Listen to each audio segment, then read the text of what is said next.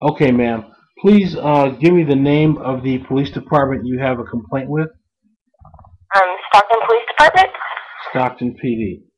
Okay. hmm And give me the date of the incident and then tell me what happened. It was on Black Friday. I don't remember what day that was. And I was walking out to my car in the mall parking lot, and I had driven my dad that day. He came with me, my boyfriend, and my aunt. My dad is disabled. He has Crohn's disease, so I have a disabled placard on my car. And I was walking out to the car with my boyfriend. We were just going to put some bags in the trunk when a police officer came up next to me in his car, and he asked for my license and my disabled placard. When I told him that my placard was on my license plate, and I started asking him why he was, pursuing me, he called for backup. And then he had held me in the parking lot for at least an hour, and a crowd started to gather outside the mall because we were kind of near the entrance. And he was more like announcing to them than saying to me that he was going to arrest me, and that he's going to tow my car, and that he's going to take me downtown to the station. And when I just tried to ask what I did wrong, he had told me to be quiet and go sit next to my car. Now, let me just back up. Your disabled dad was with you? Yeah, he's with me, but he's inside the mall. He doesn't have a cell phone. And so he's walking around with my aunt and stuff inside the mall, looking at, and, I have no way to call them. Okay. He's Well, like, let me back up. Let me back up. So, okay. the reason the officer was coming in contact with you was because he thought you were illegally parked? Yeah, and then when I told him my dad was inside the mall, he said that, that he didn't believe me and that he was going to arrest me. And wait a minute. Okay. Did you have a placard on the car? It's on the license plate of the car. So what basis was he going to cite you? That's what I was trying to ask him, and then that's when he called for backup. And he told me he didn't like my attitude. Okay, let me make sure I understand what happened, because you sound like you have a very solid complaint if what you're telling me is true. So let me make sure I understand this. Were you the one driving the car? I am the one driving the car, but I'm the one who drives my dad around. Okay, because he can't drive because he's handicapped. Yeah. Okay, and is his handicap something that he's had to register with the Department of Motor Vehicles? He did, which is why the vehicles that me and my sisters drive him around in, they all have the plate for him. Okay, and is the law? You're in California, right? I'm assuming that the law is that the car has to have proof of a handicap placard, right? Yeah, and I have that on my license plate, and I have the handicapped person with me. Okay, does it matter who's driving if the handicapped person is somewhere in the vicinity? To me, I didn't think so. As long as the handicapped person is with you, that's what I thought that the law was. Yeah, I don't but think. When I went to ask, he told me that I had an attitude. Okay. Well, no. First of all, I'm spending a lot of time on this for one reason. This is the strongest part of your case, so I don't want to get away from it right now. I know that he ultimately accused you of having an attitude, but right now I want to focus on what right he had to confront you in the first place.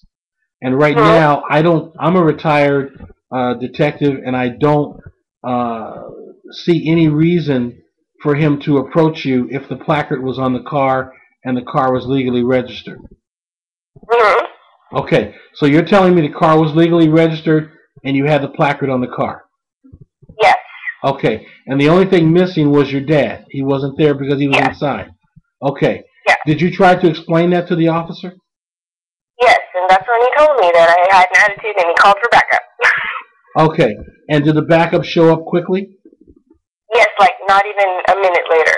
Okay, and how big are you? What's your size? I am 5'4". I weigh about 140 pounds. You're 5'4" and 140 pounds. Yeah. Okay. Were you bigger than the officer? No. Okay. And did you pose any actual threat to him? I mean, did you shake your fist at him or point your finger at him or something? No, I was just kind of like, what's going on? What's the problem? Did I do anything wrong? And I had an attitude. He said you had an attitude. That's what so yeah.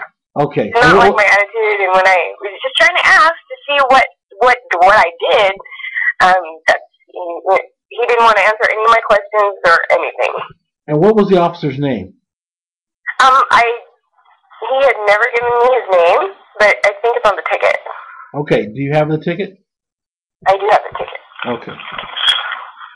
Let me take it out. And his handwriting was very, hard to read. Mm-hmm. I remember I did put it on the report that I did on the website. Okay, well, don't worry about it. I'll pull that up later. A couple more questions. He wrote you a ticket for what? What's on the citation?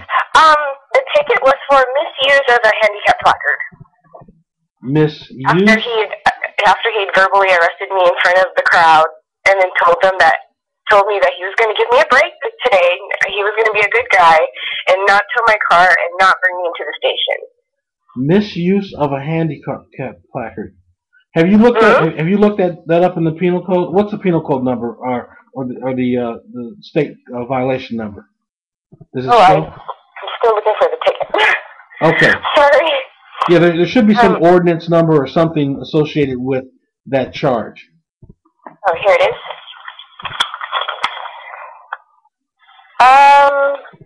VC 4661C. 4661Z. C. C. I think. Okay. Okay, got it. I'm going to look that violation up. And where was the placard? Is it something that's hangs from the windshield, or is it something that's on the actual license plate? It's on the plate.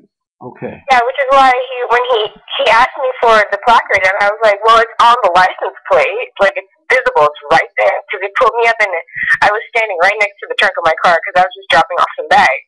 Okay, so let me jump ahead to something that you said to me earlier. At some point, he called for backup when you started asking questions. Did it escalate from there? And if so, tell me what happened.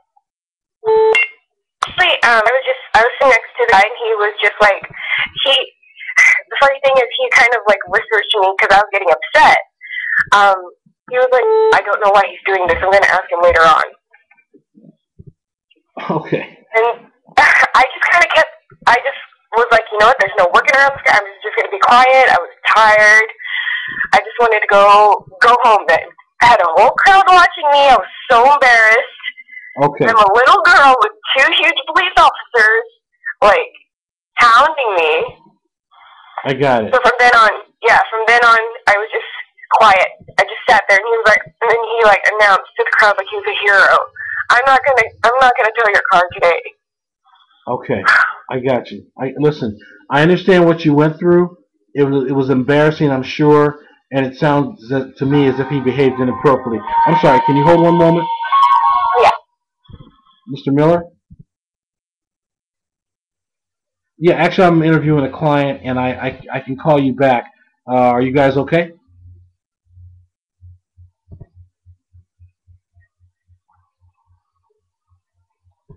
Okay. Well, I'm gonna call you back. You can brief me right after this call. Okay. Thanks. Bye. Okay. I'm sorry, ma'am.